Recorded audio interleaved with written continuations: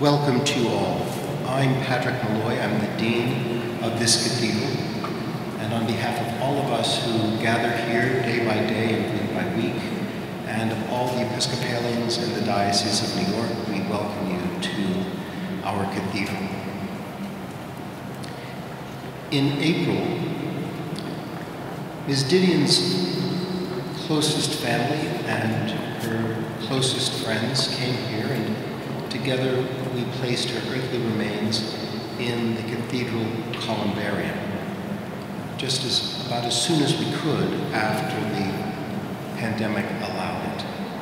She left very clear directions about what she wanted to happen at that service. She wanted it to be very brief, and she specified the texts that she wanted us to use, all from the Episcopal Book of Common Prayer, which is what you would expect from an Episcopalian who wrote a book called A Book of Common Prayer. The texts that she chose were remarkably dour, actually. Of all of the texts that one could choose from our prayer book for a funeral, she chose some of the most heavy. What's interesting about the texts that she chose, though, is that she did not want them to be from what actually is our Book of Common Prayer, the prayer book that we adopted in 1979, a prayer book with all of the these and thous and seths wrung out of it. She wanted the texts that she remembered from the 1928 Book of Common Prayer, where all of that Elizabethan language was still intact. Soon after Quintana died, an article appeared, an interview article in the Los Angeles Times, and they asked Ms. Didion about her religious belief. And she said that she really wasn't religious.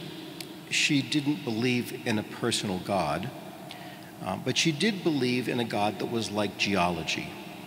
You know it exists, and you know it has an impact on your life, but essentially it doesn't know you or really care much about you.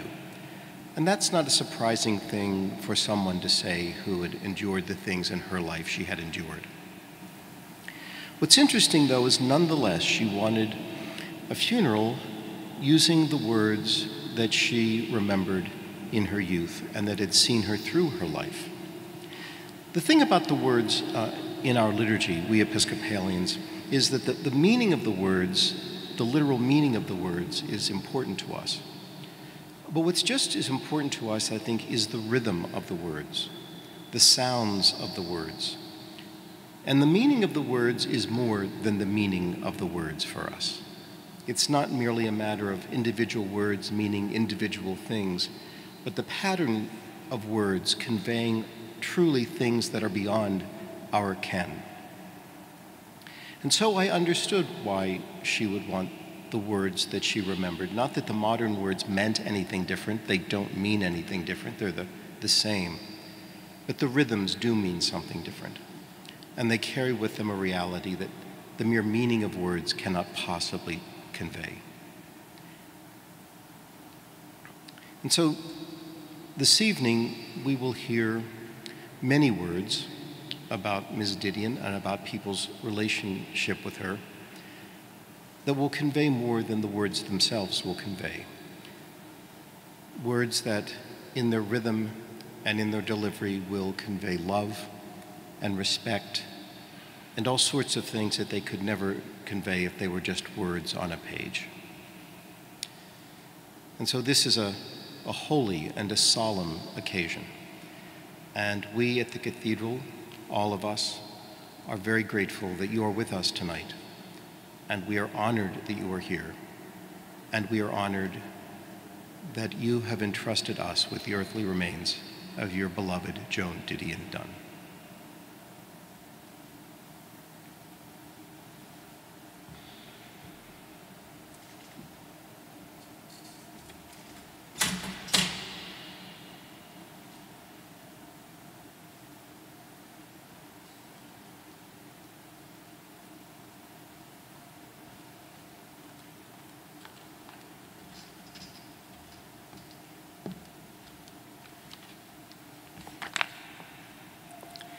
Good afternoon. On behalf of the Didion Dunn family and Penguin Random House, I want to welcome and thank you all for being here today, and also express our enormous gratitude to the speakers and the musicians, some of whom have traveled great distances, and let me add, through terrible traffic, to join us to honor the life and work of Joan Didion. It seems fitting to celebrate Joan's life in this cathedral that she loved. Place was central to her work. New York, California. In spare, powerful sentences, she could conjure a world. Joan Didion had a penetrating gaze as a writer and a reporter, and she was fearless. Joan was part sage, part prophet, always prescient about our culture, who got the 60s to the present day exactly right, whose incisive, fierce writing about the hollowness of our politics here and abroad is timeless, and whose hardwired chill was offset by her closet romanticism, whose deeply personal, raw portrayal of loss and grief continues to speak to us. Few writers have more devoted readers. So today, we gather as some of them, as stand-ins for the many. Thank you.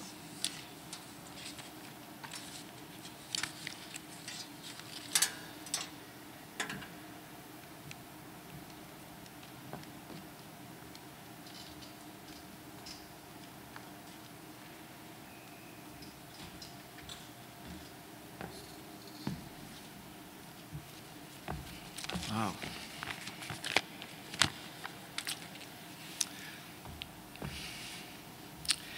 When my Uncle John brought his fiancée to meet my parents for the first time, my father was a nervous wreck. John and Joan were coming for lunch by our pool, and Dad fussed over the table like he was expecting visiting royalty. Run River had recently been released, which my mother devoured in one sitting. He told me at the age of 7 that his future sister-in-law was a real writer, not like the hacks he worked with in television.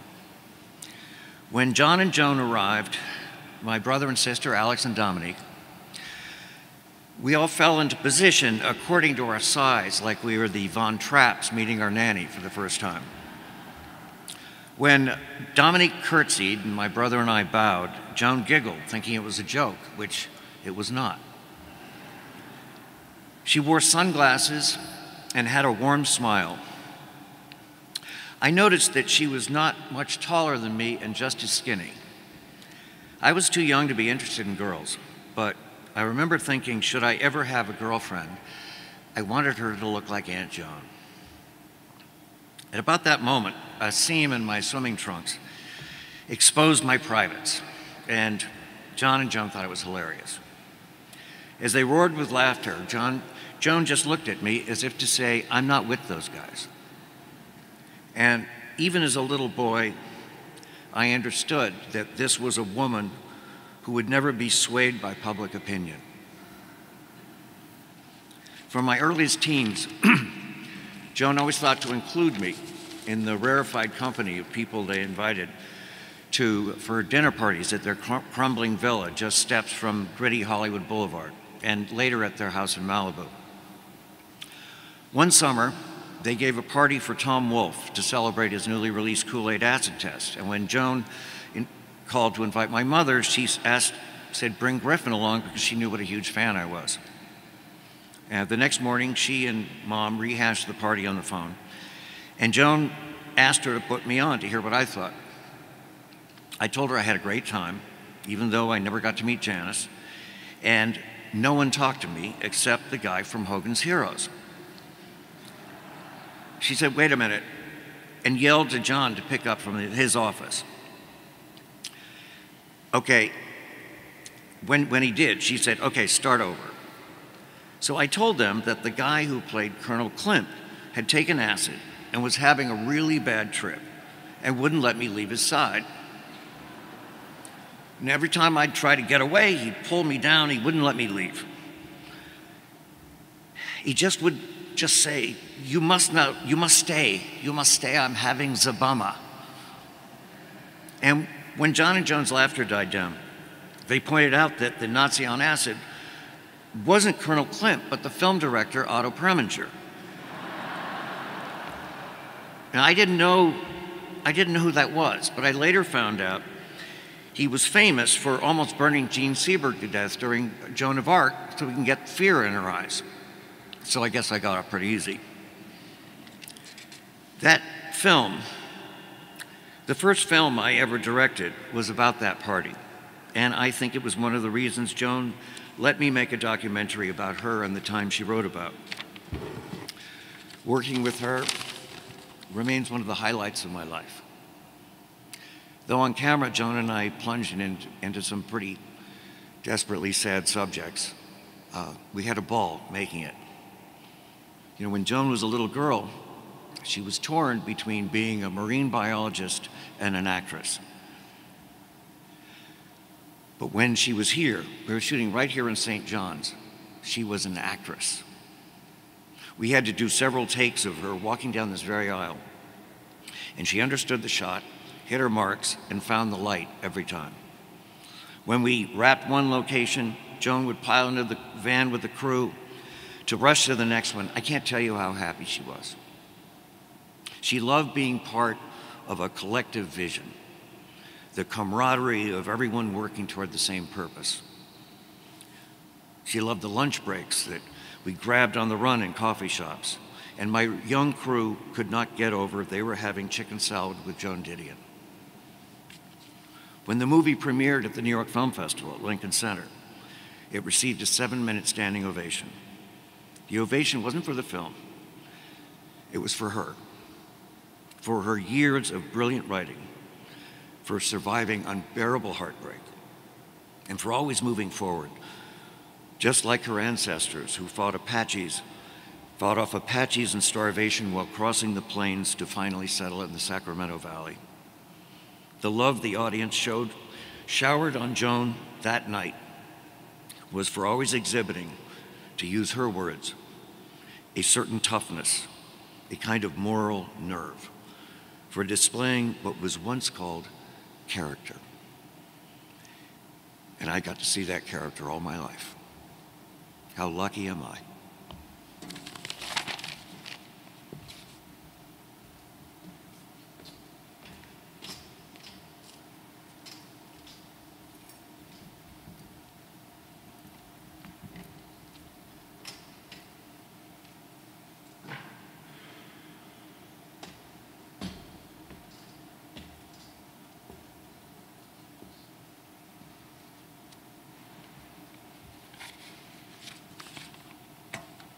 Good afternoon.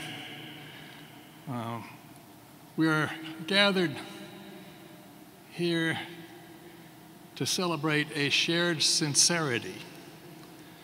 We have a common, sincere purpose to commemorate the life and the work and the wonderful example of Joan, and especially for what she taught us. Her life and her writings and her deep commitment to finding the truth are why we join together here and why we have this common sincerity in celebrating. We celebrate what she taught us. Joan taught us to prepare for a fulfilling life, and her writings still teach us that. Joan taught us that to lead a fulfilling life, we must learn about the world around us. But there's the necessary first step,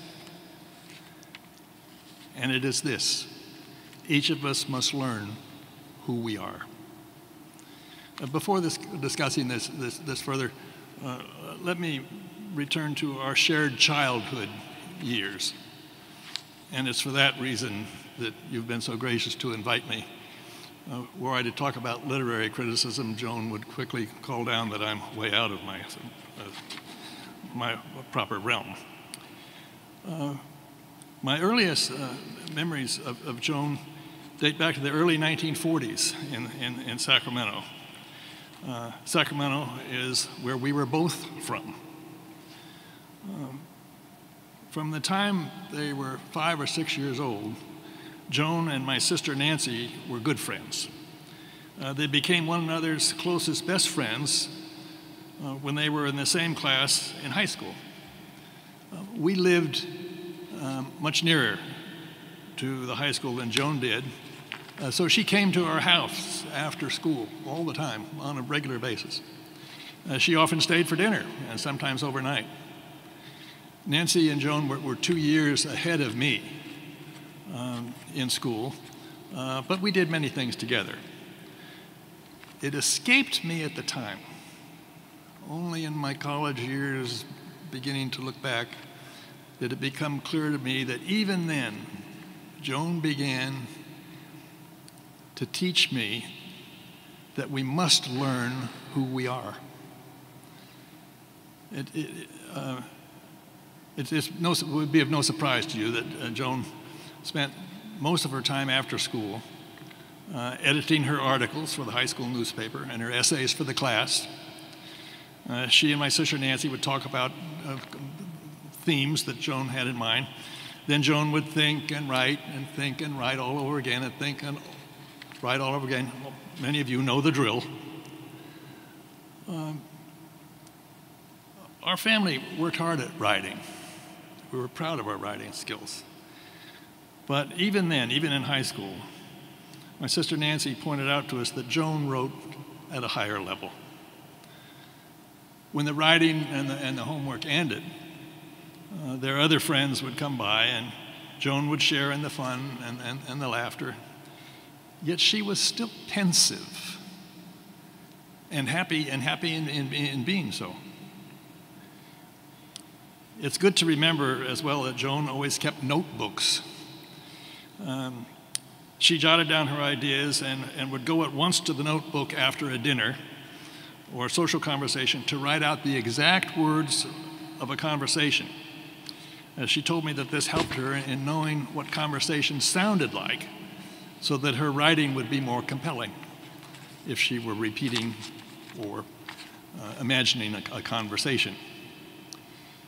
Looking back on those high school years during my college days, it became clear to me that Joan all but defined herself by seeking to learn more about who she was. By her example, she taught me, and she still teaches us, that whether or not we're writers, we must seek deeper insights into ourselves day to day, day after day, year to year, year after year.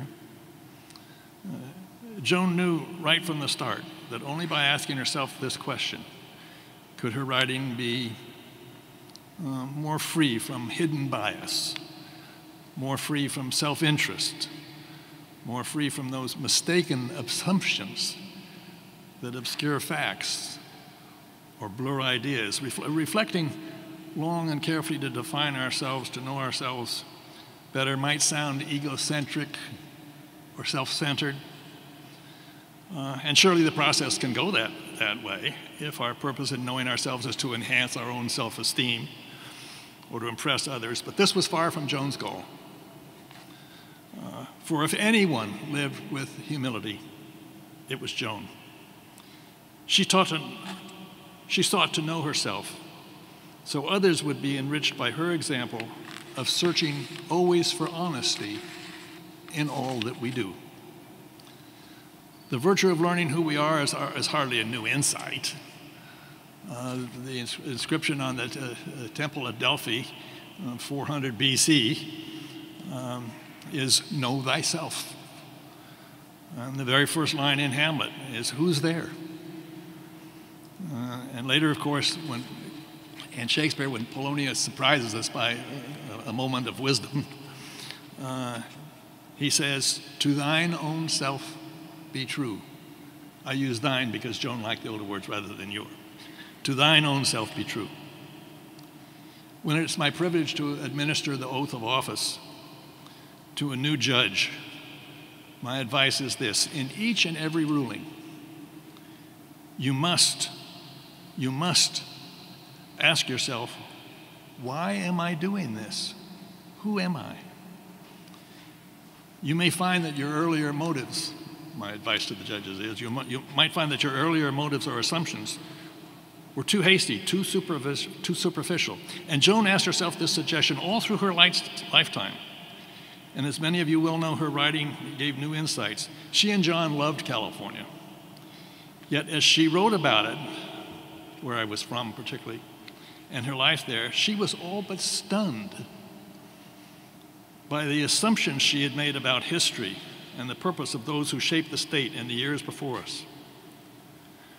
When Joan and John lived in Hawaii for a time, it was my pleasure to visit them once or twice.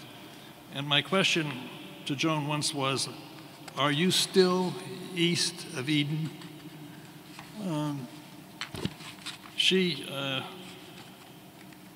Joan was always looking for Eden. She knew probably that she couldn't find it.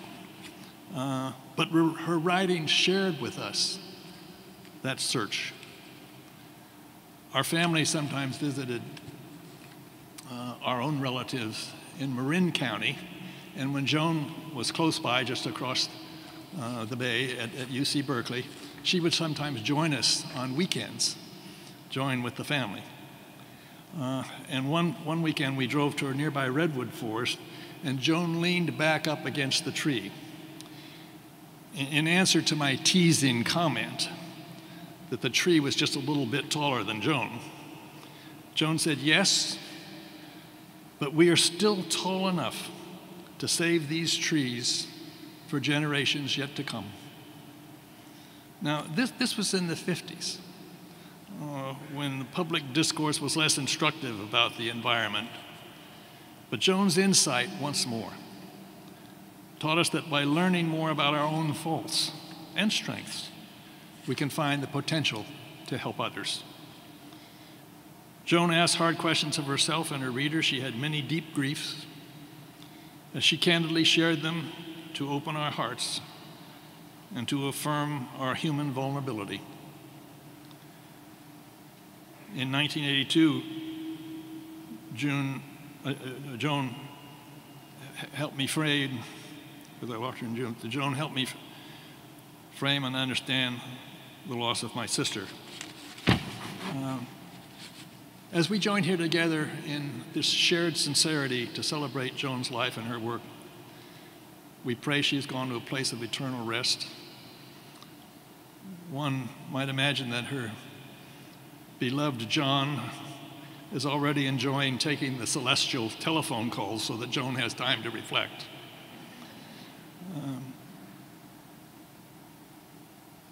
And we know that, and we pray that she has joined her beloved husband and her beloved Quintana. This occasion gives me the opportunity to thank all of you in the writing profession and in the public and in the publication business for helping to honor and preserve what Joan wrote, and what she still teaches us, what she wrote and what she teaches us for now and for generations yet to come. Thank you.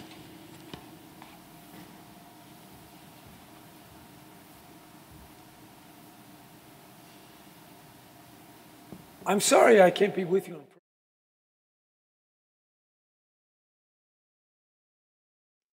I'm sorry I can't be with you in person to speak about my friend Joan Didion, but I'm here in California, her other home. Day one post-balloons. That's how Joan inscribed her book, After Henry, which she gave me the day after the balloons dropped and the Democrats finished their 1992 convention. And those 4 words, for me, captured Joan and the moment itself, the superficial excitement of the convention, the silly balloons dropping, but also a beginning, the first day of something more promising, more real.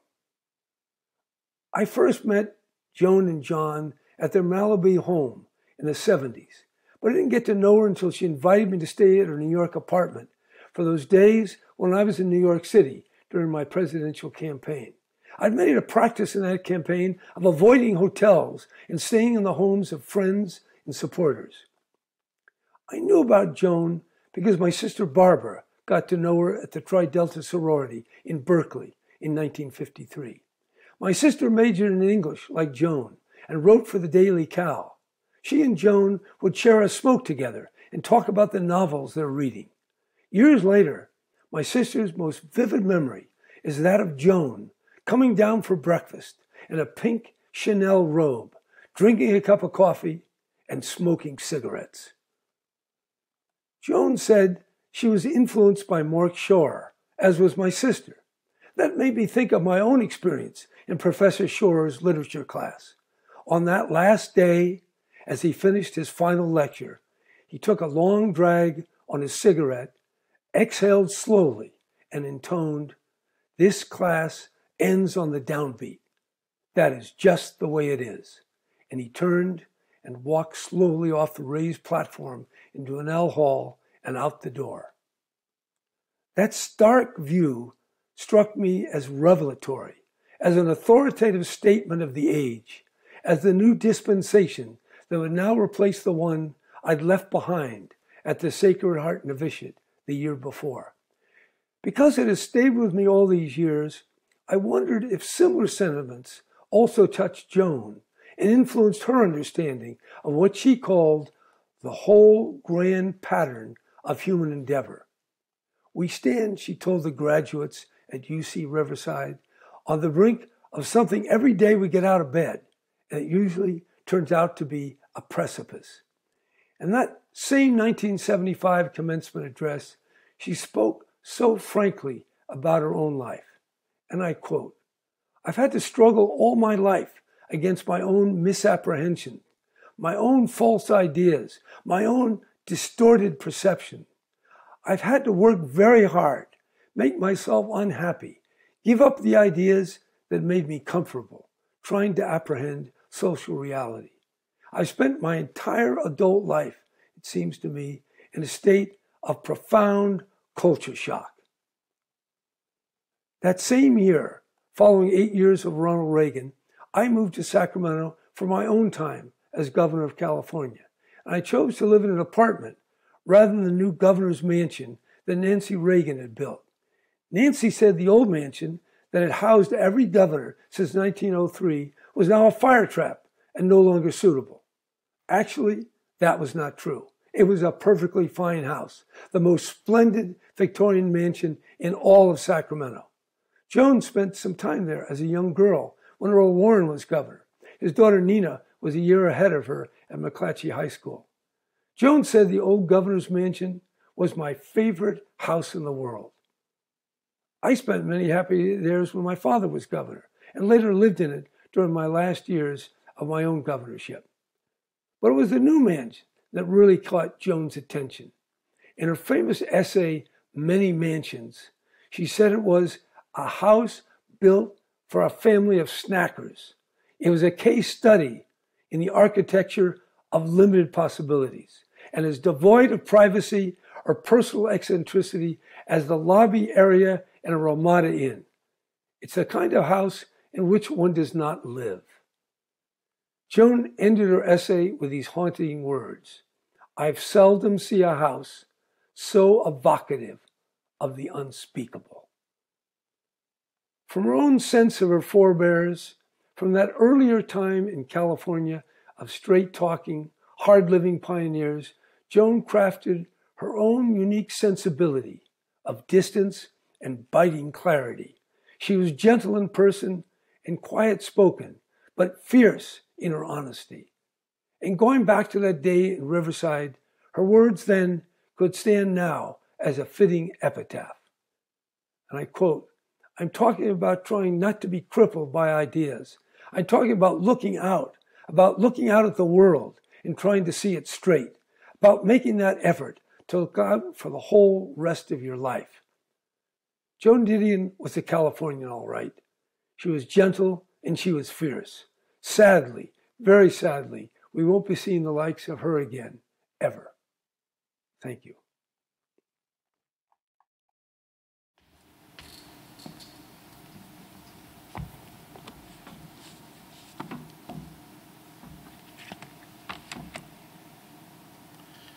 It's an honor to be here tonight and to honor Joan Didion. I've been asked to read 2 poems. The first selection is by me, and it's called The Mission. It remembers a time in San Francisco where I first read Didion, and it ends with a line from Emily Dickinson, whom I'm aware never lived in California, but appears in the poem nonetheless. In rereading The Year of Magical Thinking recently, I was struck by how much poetry features in her grieving, from Cummings to Hopkins to Auden, and just how much this poem thinks about what she says there about the difference between mourning and grief.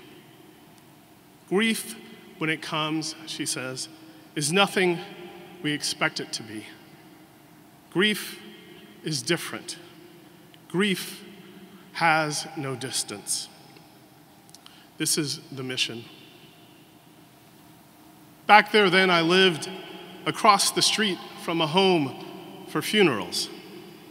Afternoons, I'd look out the shades and think of the graveyard behind Emily Dickinson's house. How death was no concept, but soul after soul she watched pour into the cold New England ground. Maybe it was the son of the mission. Maybe just being more young, but it was less disquiet than comfort, days the street filled with cars for a wake. Children played tag out front while the bodies snuck in the back. The only hint of death, those clusters of cars, lights low as talk, idling dark as the second-hand suits that fathers or sons, now orphans, had rescued out of closets, praying they still fit. Most did. Most laughed despite themselves, shook hands, and grew hungry out of habit. Evening coming on again.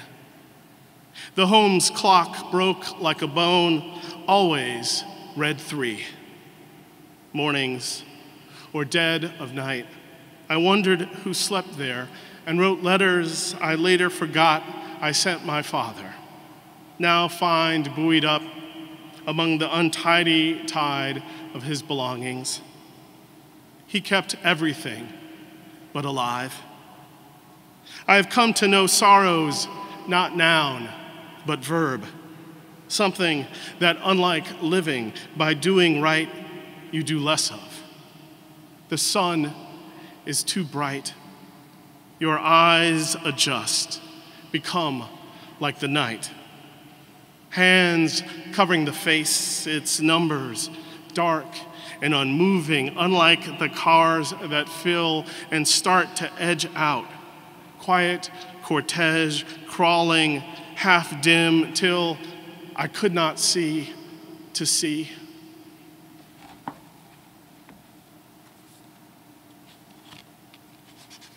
And this is William Butler Yeats, The Second Coming, which, as you know, helps title Slouching Towards Bethlehem.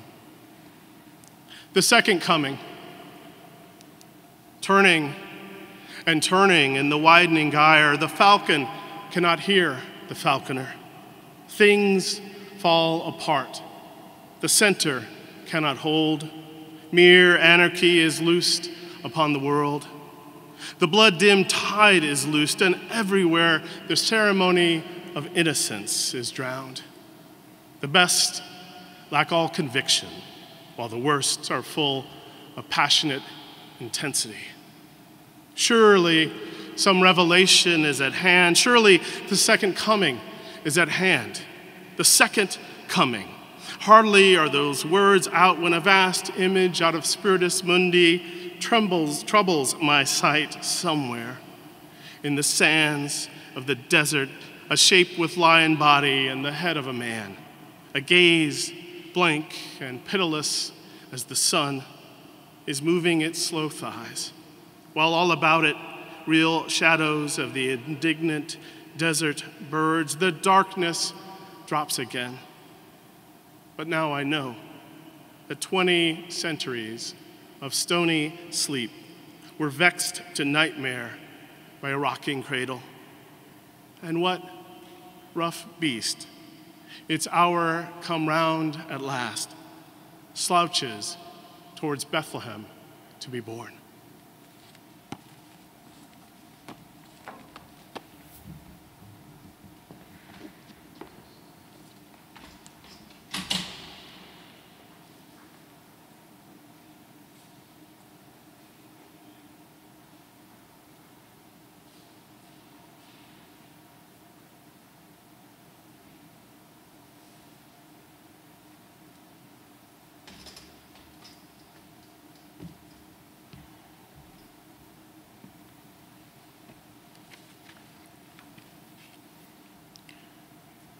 So, how do you go about speaking at a memorial service for someone who was in her time the foremost enemy of cant, cliche, and falsehood? Well, the least you can do is start by being honest.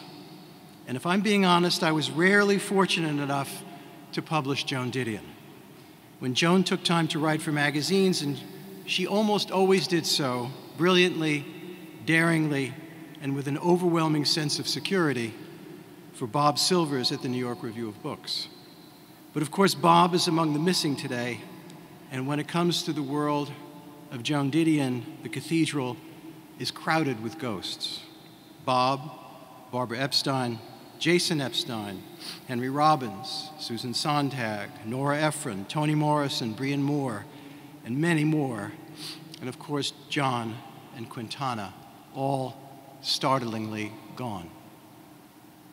When Joan died last December, just before Christmas, it was hard to receive the news as a shock.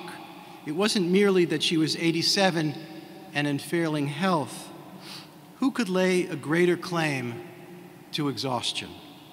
To read The Year of Magical Thinking, both what it did describe and what the author couldn't bear to include, is to encounter an infinitely strong human being at the end of the line. And yet so many readers and so many writers absorb the news of Joan's death as a kind of devastation. The reason is clear. Is there an essayist today who is more universally admired by young readers and fledgling writers? Slouching Toward Bethlehem and the White Album in particular reaches young people with an emotional and intellectual immediacy that is, in my experience anyway, incomparable. These days, maybe James Baldwin is the only essayist I can think of who has that kind of immediate and electrifying effect across the board. At the New Yorker, when I asked some writers to respond to Joan's death, no one refused. Hilton Isles wrote beautifully about it. Zadie Smith answered my email in the middle of the night with an immediate and passionate essay that seemed to speak for so many of those young readers. When women writers of my generation speak in awed tones of Didion's style, I don't think it's the shift dresses or the sunglasses, the cigarettes or the commas, or even the M-dashes that we revere, even though all those things were fabulous, Zadie wrote. It was the authority of tone. There is much in Didion one might disagree with personally, politically, aesthetically. I will never love the Doors, but I remain grateful for the day I picked up Slouching Toward Bethlehem and realized that a woman could speak without making nice, without hedging her bets, without hemming and hawing, without poeticisms, without sounding pleasant or sweet, without deference, and even without doubt. It must be hard for a young woman today to imagine the sheer scope of things that women of my generation feared women could not do. But believe me, writing authority was one of them. When Joan wrote about the grotesque injustice of the young man known in the tabloids as the Central Park Five, she didn't so much unearth new facts as scrutinize the available facts. And through the unfailing clarity of her mind, her moral sense, and her absolute fearlessness, she saw things plain as so many others had not. And what to say of her instrument, her X-Acto knife that was her prose? Many writers have tried to imitate and even parody her sentences. I wish them all good luck. She is inimitable. In late 1998, just a few months after starting my job, I learned what it is to receive a colossal and undeserved editorial gift. Joan Didion sent an essay called Last Words to the magazine. The piece explored the opening 4 sentences of A Farewell to Arms. By then, Hemingway, for all the reasons you know, was an unfashionable writer, more or less banished from the curriculum. If he was still of any interest, it was for the trespasses of his biography. Didion, who spoke candidly about the influence of far more expansive writers, George Eliot, Henry James, Emily Bronte, made it clear that she had studied Hemingway's sentences the way a young artist surveys a Rembrandt, its nuances and its brushstrokes. In her essay, she took a magnifying glass to Hemingway's opening passage as if to illustrate the attention that real reading and real writing demands. That paragraph, which was published in 1929, she wrote, bears examination. 4 deceptively simple sentences, 126 words, the arrangement of which remains as mysterious and thrilling to me now as it did when I first read them at 12 or 13. And imagine that if I studied them closely enough and practiced hard enough, I might one day arrange 126 words myself. Only one of the words has 3 syllables. 22 have 2. The other 103 have 1. 24 of the words are the. 15 are and.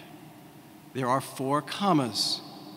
The liturgical cadence of the paragraph derives in part from the placement of the commas, their presence in the 2nd and 4th sentences, their absence in the 1st and the 3rd. But also from that repetition of the and creating a rhythm so pronounced that the omission of the before the word leaves in the 4th sentence, and we saw the troops marching along the road and the dust rising and leaves stirred by the breeze falling. That casts exactly what was meant to be, a chill, a premonition, a foreshadowing of the story to come, the awareness that the author has already shifted his attention from late summer to a darker season. This is an artist giving us a glimpse of her own practice, her values, her exactitude. And what is left behind, she was telling us, is not the celebrity of an artist, not running with the bulls at Pamplona or kneeling beside a deadline on the Serengeti Plain, and not for that matter the shift dresses and the sunglasses and the adventures in Hollywood. When I think about Joan Didion, I think of her particular music, the powers of her memory and her concentration, her risks and her honesty, the unblinking deliberation she used to help us see the world more clearly and unforgettably. And I think of all those young readers, and we were once young readers too, who have been changed by their encounters with this recessive-seeming person, this immense spirit, this voice.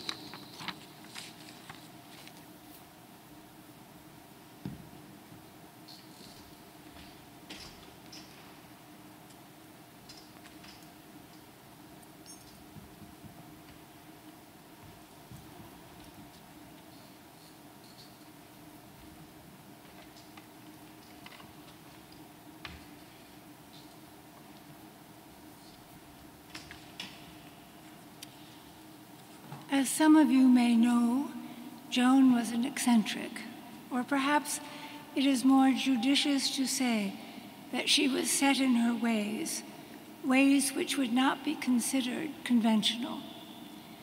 There was, to paraphrase Robert Lowell, something about her both enchanting and reproachful. For example, she rarely answered the telephone. and she rarely made telephone calls. I spoke to her many times on the phone, but not because she called me or I called her. John used the telephone often, calling different friends every day to report, or better still, to hear some gossip or news. If I began to tell him something which he knew would amuse her, he would interrupt me to call out, "Babe, pick up!" And a few seconds later, Joan would come on the line. I could tell from the sound of her voice that she was already smiling. And although she was loyal and trustworthy, uncorrupted and punctilious, she was not particularly solicitous. Still, it was easeful to sit with her, even if we did not speak. Her silence was a refuge which I often preferred to conversation, but there was tension beneath the calm, a form of homesickness for California, perhaps, even when she was in California. And while she seldom resorted to making jokes herself, she liked to laugh, having a subtle understanding of the specificity that makes something funny. What really had her attention was irony, which could sometimes make her seem disdainful. But then irony is a kind of disdain. There is often a moral in it, too, if you know where to look.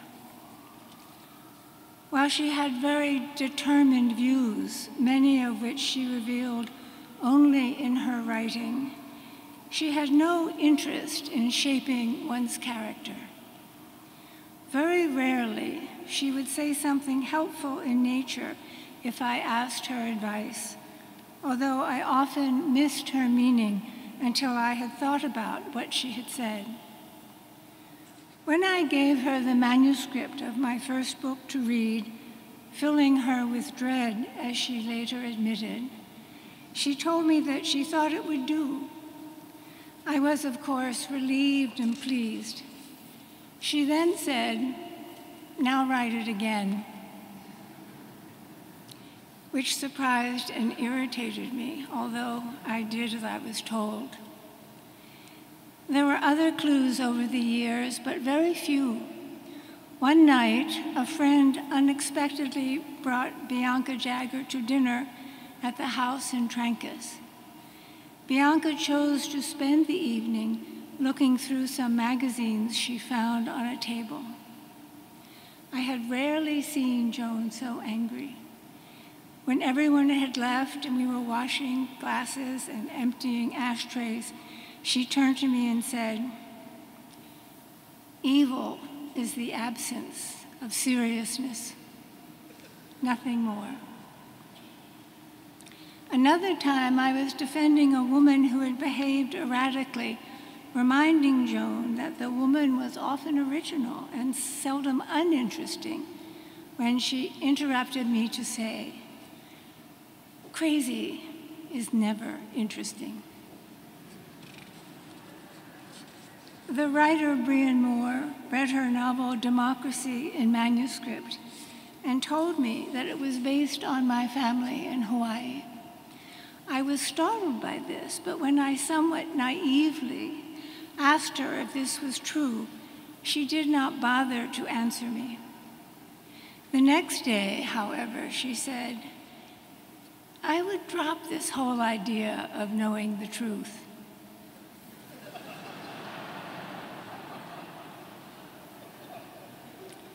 Over time, I learned to read her gestures and expressions, studying her as if she were a rune of mysterious and magical significance, which of course she was.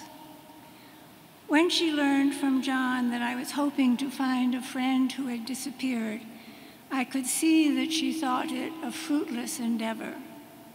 For once I pressed her, but all she said was, "Whatever you do, you'll regret both." When I suddenly moved from Los Angeles to London in the late 70s without having told her that I was leaving, she sent me a note containing only 2 sentences. One of them was, "Read the Golden Bowl." The other was, "Stop running away."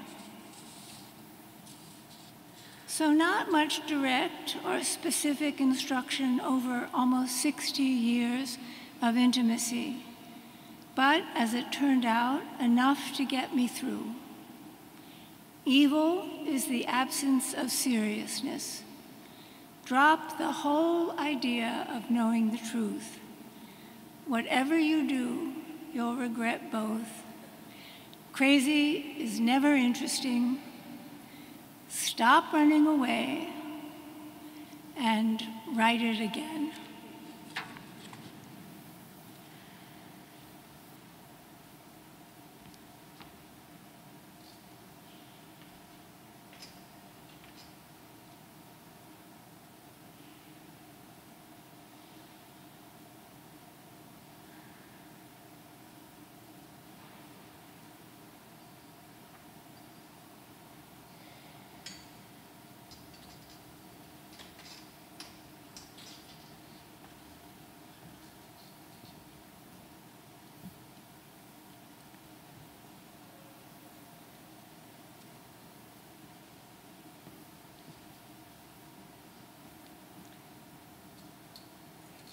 Joan Didion, The Year of Magical Thinking, signed at Book Soup in Los Angeles, long ago. Films are often made from books, and one of Joan and John's film scripts was based on one of her books.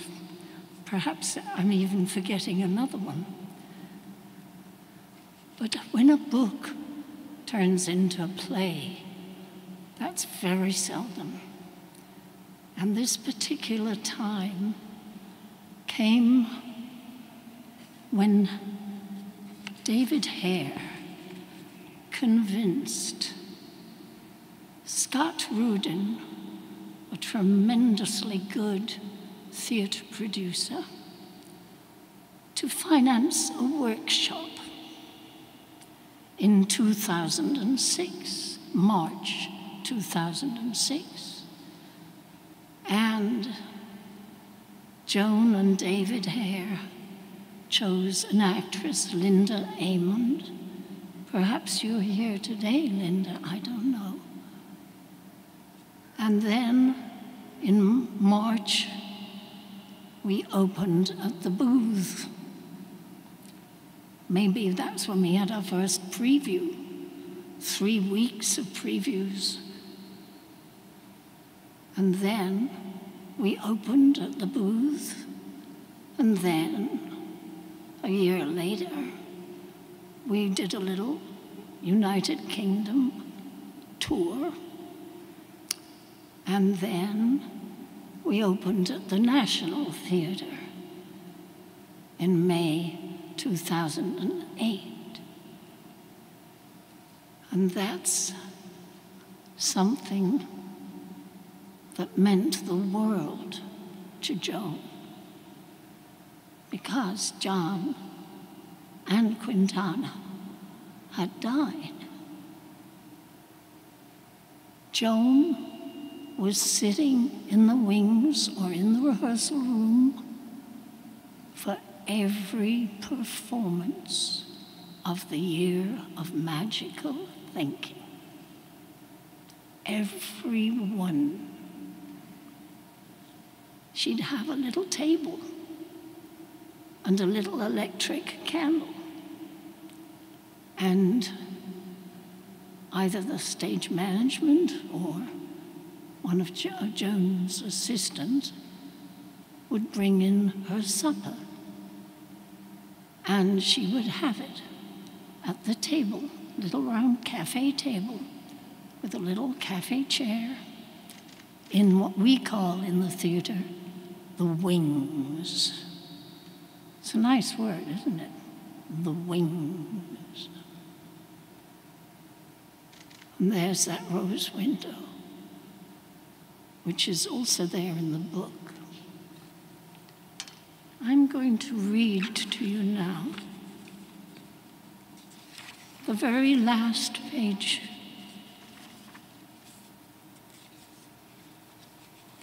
Two and a half pages from the book and from the play. I think you'll have gathered what David Hare gave to Joan and Scott Rudin. The only kind of happiness that could fill her again after the death of John and Quintana.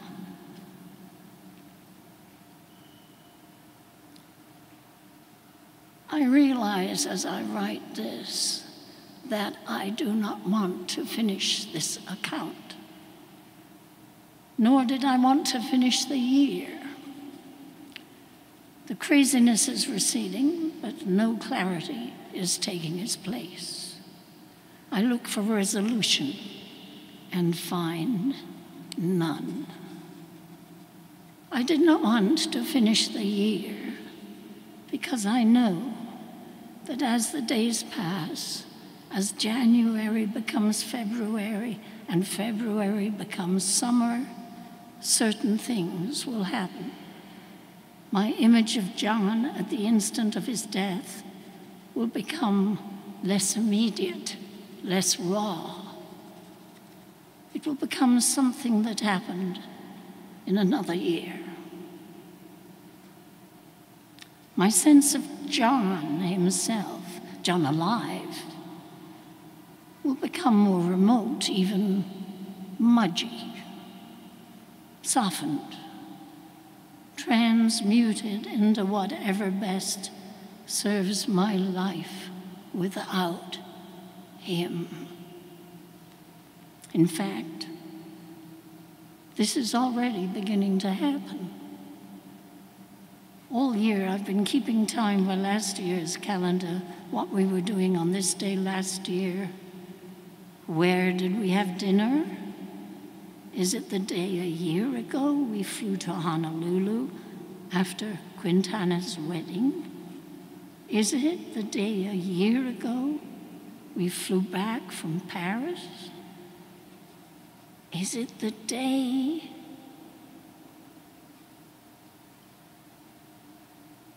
I realized today for the first time that my memory of this day a year ago is a memory that does not involve John. This day a year ago was December the 31st, 2003. John did not see this day a year ago. John was dead. I was crossing Lexington Avenue when this occurred to me. I know why we try to keep the dead alive. We try to keep them alive in order to keep them with us. I also know that if we are to live ourselves, there comes a point at which we must relinquish the dead. Let them go. Keep them dead. Let them become the photograph on the table. Let them become the name on the trust accounts. Let go of them in the water. In fact, the apprehension that our life together will increasingly be the center of my everyday seemed today on Lexington Avenue so distinct to betrayal that I lost all sense of oncoming traffic.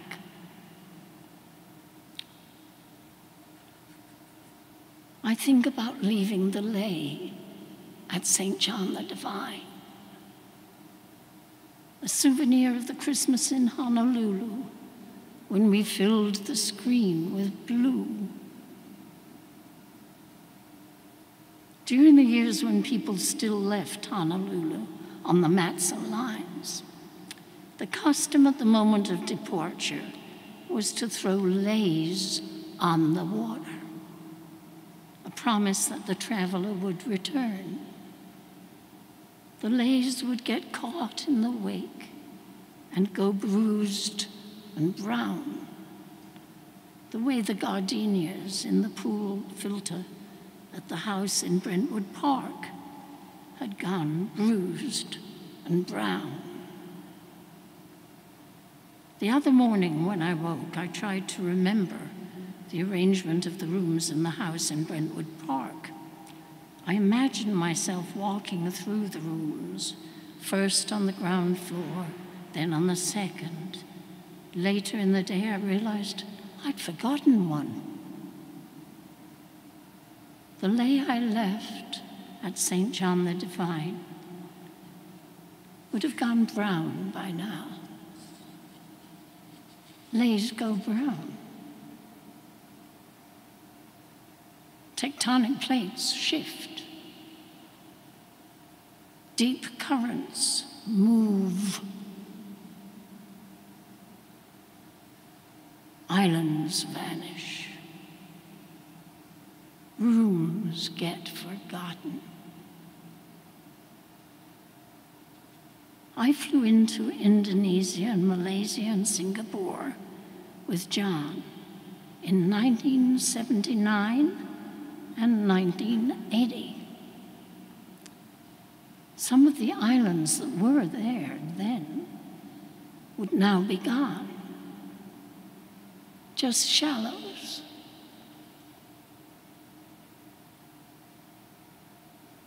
I think about swimming with him into the cave at Portuguese Bends, about the swell of clear water, the way it changed, the swiftness and power it gained as it narrowed through the rocks at the base of the point. The tide had to be just right. We had to be in the water at the very moment the tide was right. We could only have done this a half dozen times at most during the 2 years we lived there, but it is what I remember. Each time we did it, I was afraid of missing the swell, hanging back, timing it wrong. John never was. You had to feel the swell change. You had to go with the change. He told me that. No eye is on the sparrow, but he did tell me that.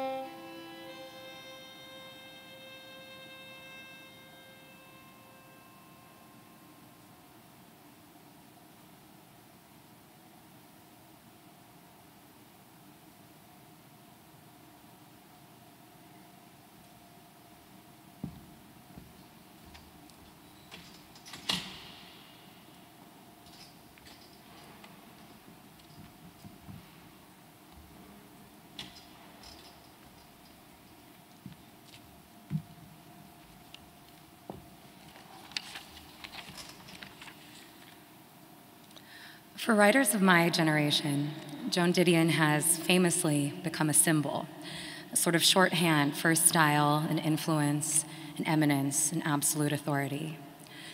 This iconographic turn is in some ways inevitable. No other writer's work stands like hers does. Her words as immortal and immutable as a monument, even as they still flash and sway and tremble, utterly potent, unstable, and alive. But it's always seemed to me that to turn Joan Didion into an emblem is to misrepresent a woman so averse to reflexive adulation or sentimentality, and to contravene her fundamental project, her clairvoyant disassembling of overprecious myth. Didion's genius lay in seeing the gleam of a narrative and finding the dissolution underneath it, the violence and deception and beauty that whispered through. You wish you could read her now, on the dread and anomie of our present, on the melting pavement, the taps running black in Jackson, Mississippi, the bodies washing up in Lake Mead, the undrinkable rainwater, the angry hordes at the Capitol, the sinkholes of conspiracy, the grief, the severance of reality, the performance of authority, the tankers breaking down in the Suez Canal. We want a Didion roadmap, a sentence that contains the country's entire weather. We long for the resolve, the clarity, the premonition, and the strength modeled in each of her lines. So profound is this legacy that the literary world has been searching explicitly and shamelessly for her replacement. But there will never, ever be another Joan Didion. There's only the question for writers who follow behind her in time or in form or in intention of what of hers you might emulate and what of hers you might write against in countervailing motion to. It's a question that you reckon with even if you've never read her. So embedded is her work in the writerly unconscious. I delayed reading Joan Didion until well into my 20s because I had a sense, which proved to be accurate, that through the words of others, I had already been reading her for my entire life. Once I did read her, I saw instantly the inheritance, the piece of gold that I and so many others would hope to lay hands on, to borrow from a writer not known for her permissiveness. In her work, I understood simply, for the first time, that it was possible to write about the world armed with only your own perception. That even if you had nothing but your eye and the precision with which you could translate what it lingered on, that even if you were bound by your specific human limitations, fated to reveal them over and over, even if you were stunned, even if we all looked like such miniature figures against the centrifugal forces of history and frustrated desire, even if all you could hear some nights were the ice cubes clinking, that you would be freed, plainly and terrifyingly and thrillingly and infinitely, if you could only be close and relentless and merciless in that sense of instinct and vision, one phrase, one image, one thought at a time. Reading Didion, I understood that in doing this, a writer could summon a kind of might and prerogative that the world would never have granted her otherwise, that she could call the world into being on paper and give her words the weight of stone. The Joan Didion line I think about the most often is this one. Had I been blessed with even limited access to my own mind, she wrote, there would have been no reason to write. I write entirely to find out what I'm thinking, what I'm looking at, what I see, and what it means, what I want and what I fear. What a gift this disclosure is, that a writer of Didion's unfathomable and singular power could simply look for the things that shimmered, as she put it, shimmered with some unseen presence, that she could record them, and that could be it, that in her hands at least, that could be everything. Thank you.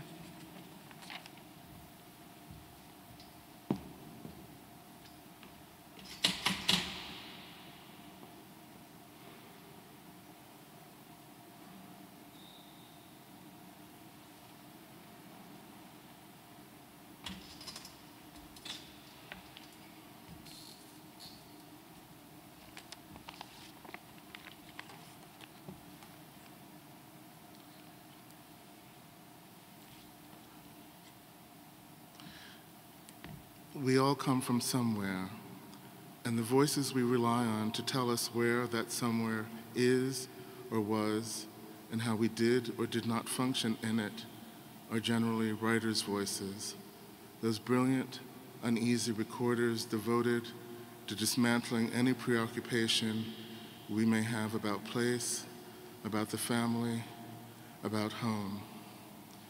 Skeptical of the body politic in general, and in particular, with its rites and passages, its social laws and communal rights, the writers we return to again and again to explain where we've been or landed or where our country has been are those artists who do not turn away from who we are and why.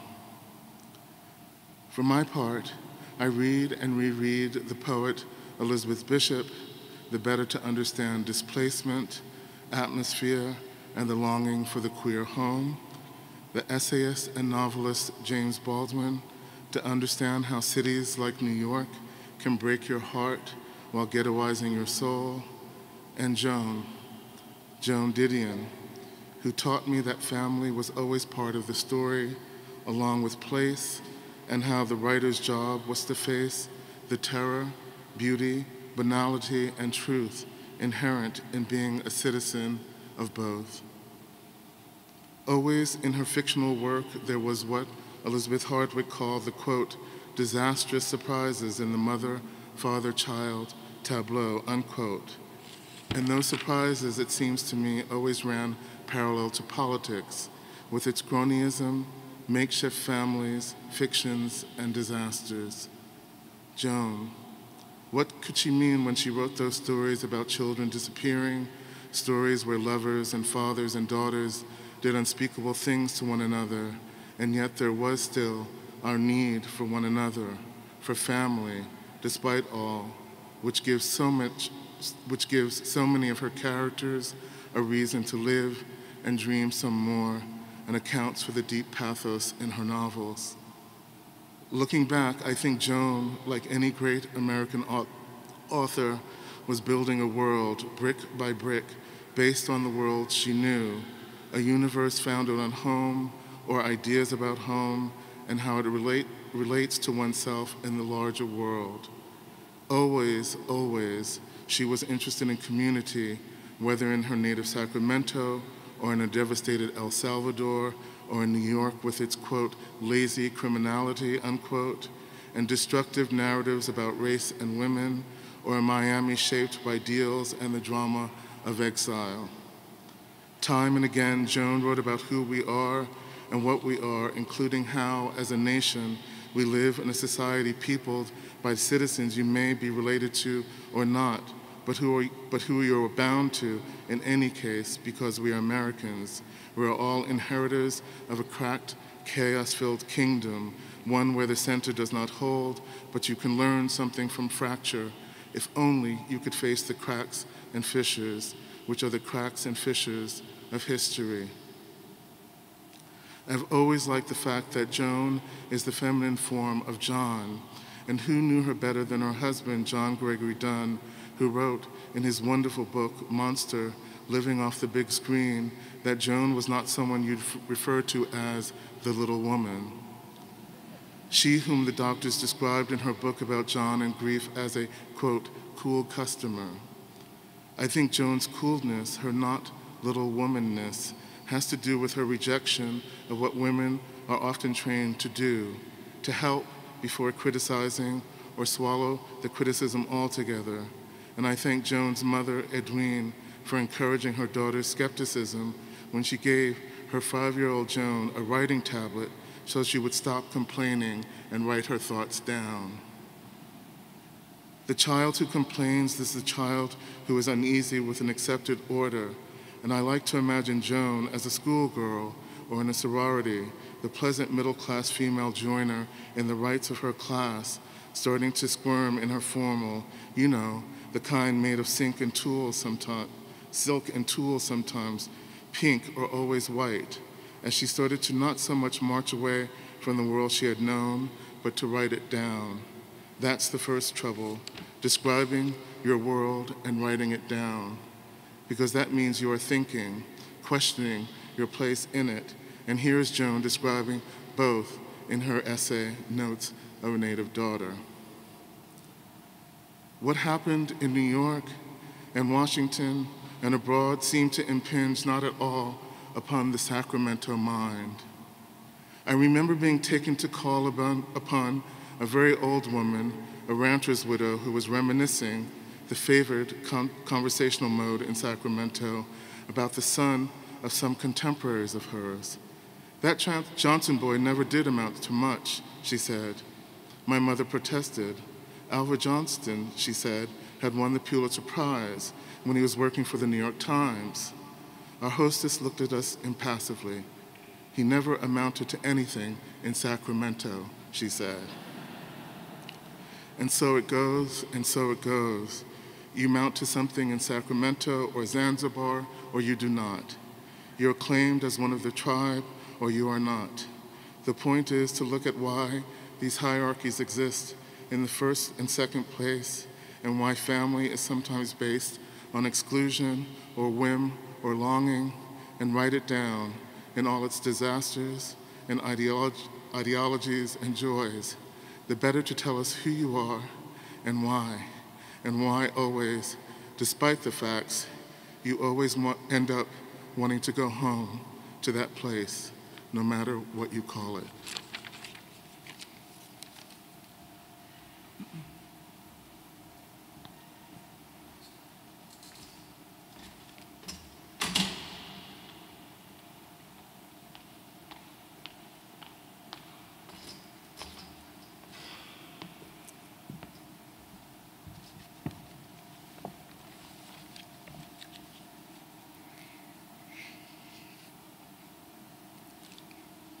Joan was Quintana's mother. I met Quintana in preschool in St. Aidan's in Malibu in 1970. We were 4 years old. Quintana explained to me that her mother was going to Sacramento to her own parents' house to finish her book. I'm staying at home with my dad, and my parents want to know if you would like to come over after school one of those days. Our parents made the plan. I lived in Malibu Colony, and the Dunns lived 12 miles up PCH past Trancas, just below county line. Malibu was out there in those days, but we all had each other. My family had no rules at all, and John and Joan had rules of a particular kind.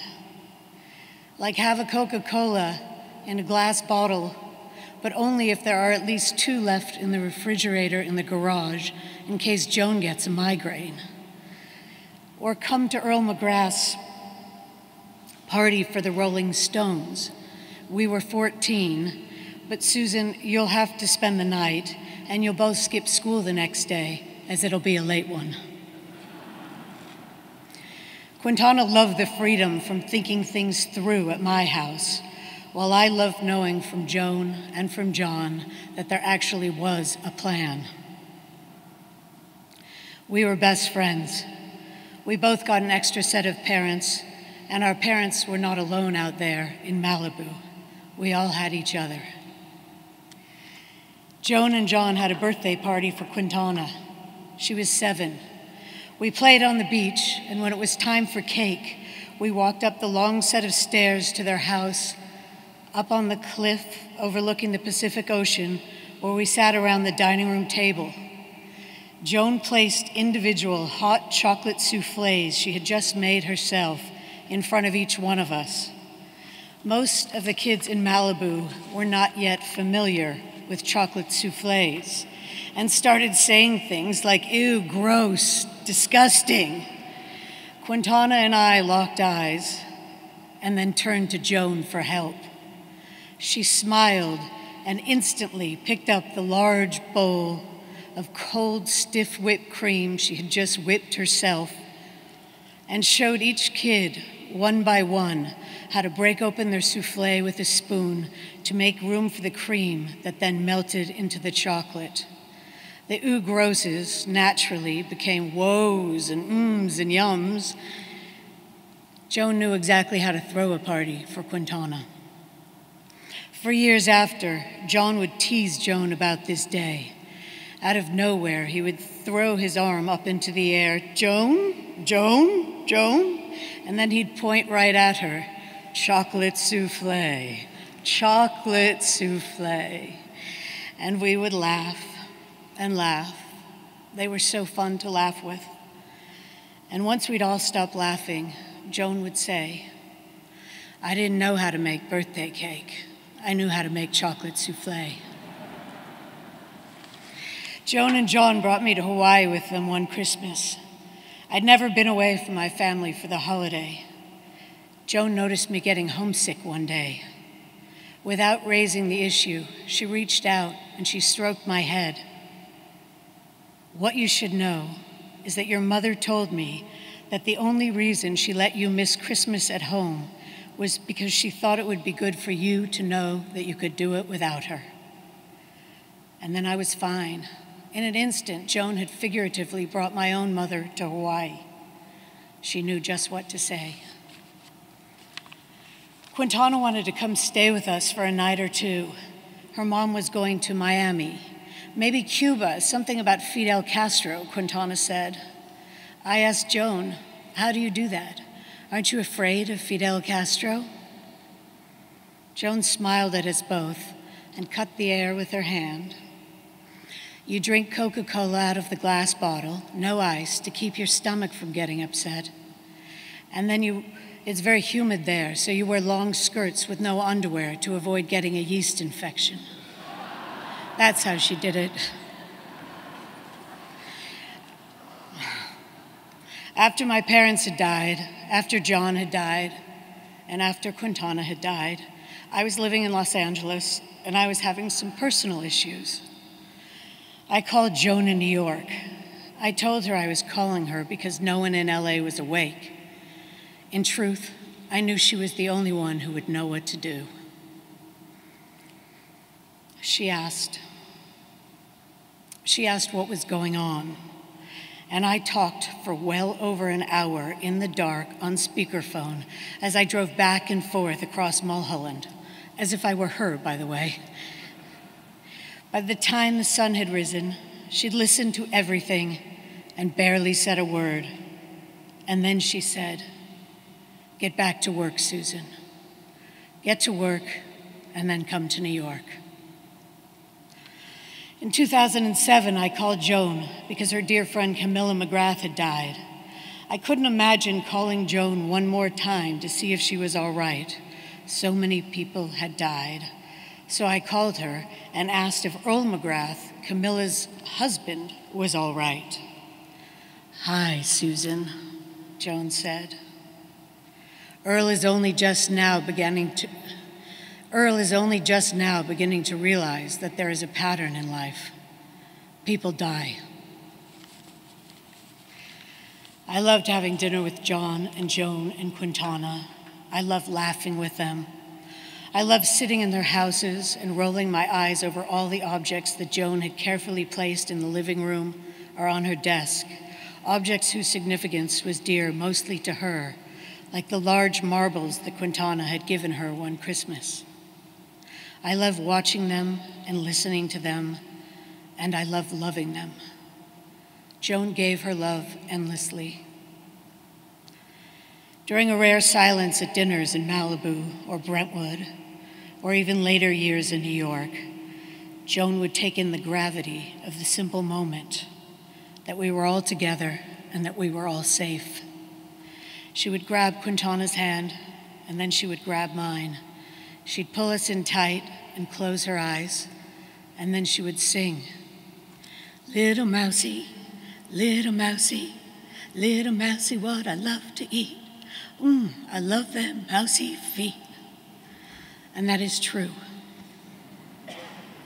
We'd all laugh, and then Joan's eyes would fill with tears. Ours would too.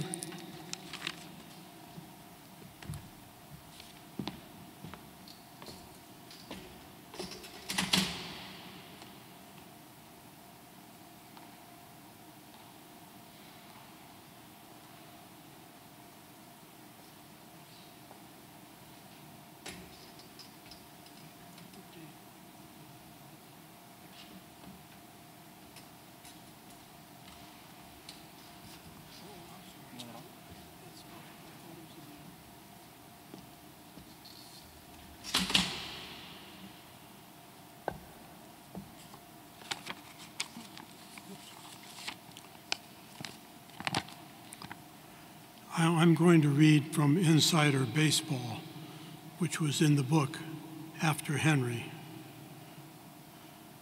It occurred to me during the summer of 1988 in California and Atlanta and New Orleans, in the course of watching first the California primary and then the Democratic and Republican national conventions, that it had not been by accident that the people with whom I had preferred to spend time in high school had, on the whole, hung out in gas stations. They had not run for student body office. They had not gone to Yale or Swarthmore, nor had they even applied. They had gotten drafted, gone through basic at Fort Ord. They had knocked up girls and married them, had begun what they called the first night of the rest of their lives, with a midnight drive to Carson City and a $5 ceremony performed by a justice still in his pajamas. They got jobs at the places that had laid off their uncles. That's a great sentence. They were never destined to be, in other words, communicants in what we have come to call, when we want to indicate the traditional way in which power is exchanged and the status quo maintained in the United States, the process. The process today gives everyone a chance to participate, Tom Hayden, by way of explaining the difference between 1968 and 1988, said to Brian Gumbel on NBC at 7:50 a.m. on the day after Jesse Jackson spoke at the 1988 Democratic Convention in Atlanta. This was at a convention that had as its controlling principle the notably non-participatory idea of unity. Demonstrably not true, but people inside the process, constituting as they do a self-created and self-referring class, a new kind of managerial elite, tend to speak of the world not necessarily as it is, but as they want people out there to believe it is. They tend to prefer the theoretical to the observable and to dismiss that which might be learned empirically as anecdotal. They tend to speak a language common in Washington but not specifically shared by the rest of us. They talk about programs and policy and how to implement them or it, about trade-offs and constituencies and positioning the candidate and distancing the candidate, about the story and how it will play. They speak of a candidate's performance, by which they usually mean his skill at circumventing questions, not as citizens, but as professional insiders, attuned to signals pitched beyond the range of normal hearing. I hear he did all right this afternoon, they were saying to one another in the press section of the Louisiana Superdome in New Orleans on the evening in August of 1988 when Dan Quayle was or is not going to be nominated for the vice presidency. I hear he did okay with Brinkley. By the time the balloons fell that night, the narrative had changed. Quayle, zip, the professionals were saying as they brushed the confetti off their laptops.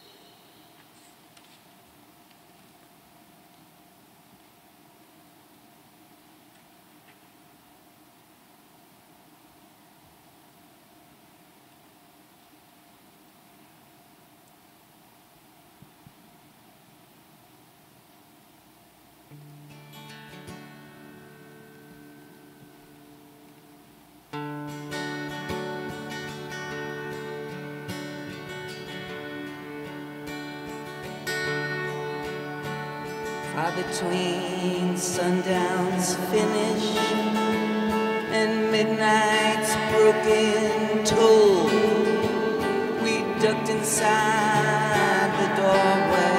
Thunder was crashing as majestic bells of bolts struck shadows in the sounds, seeming to be the chimes of freedom flashing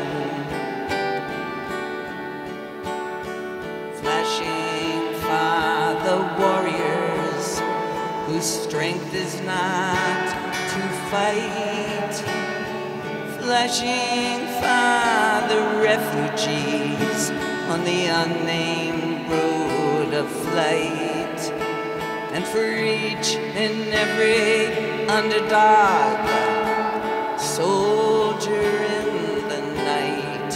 And we gazed upon the chimes of freedom flashing.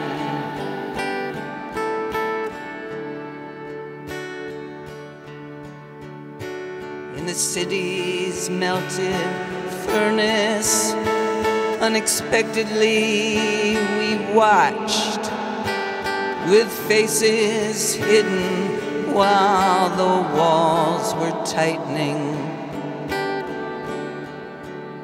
as the echo of the wedding bells before the blowing rain dissolved into the bells of the lightning,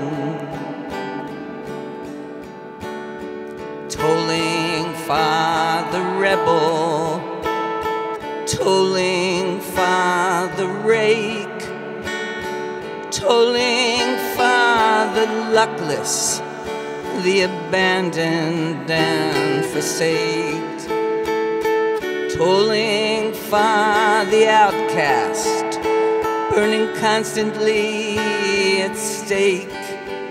And we gazed upon the chimes of freedom flashing.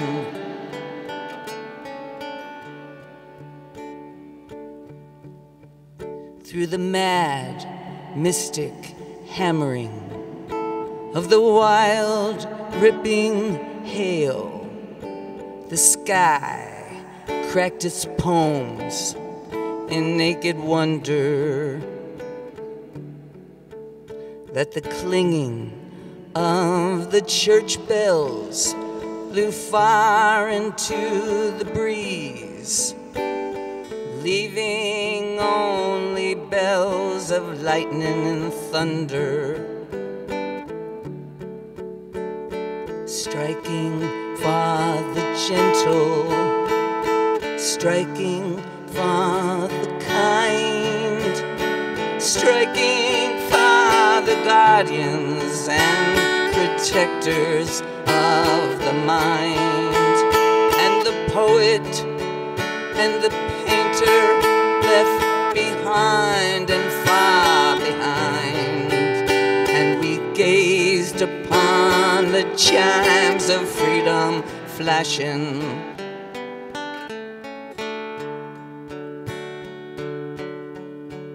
Through the wild cathedral evening, the rain unveiled tales, and the hypnotic spattered mist was slowly lifting. Electric lights still struck like arrows fired on, condemned to drift or else be kept from drifting, tolling for the searching ones on their speechless seeking trail, for the lonesome-hearted lovers with too personal a tale, and for each unharmful gentle and misplaced inside a jail. And we gazed upon the chimes of freedom flashing.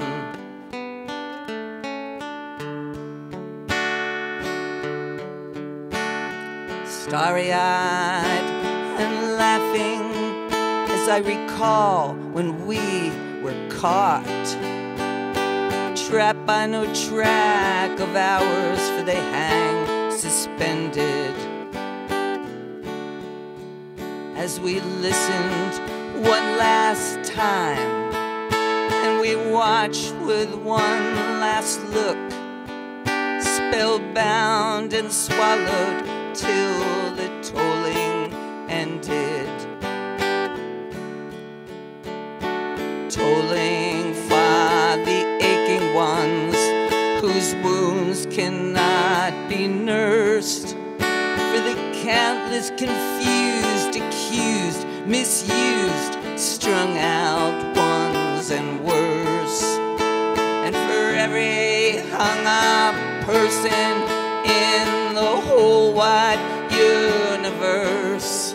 And we gazed upon the chimes of freedom flashing,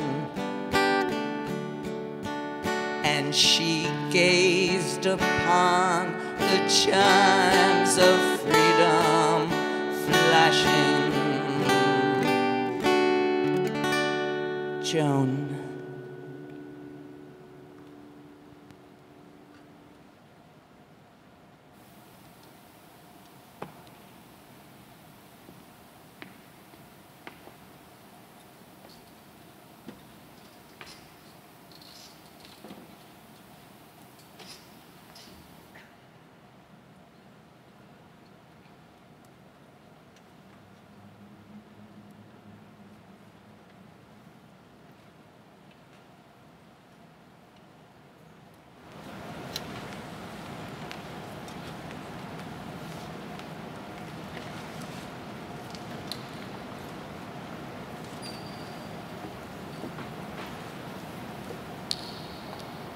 Just wanted to thank you all for coming, and particularly to also thank those who read and spoke and played music. It was a wonderful evening, and Joan, I think, is enjoying it enormously.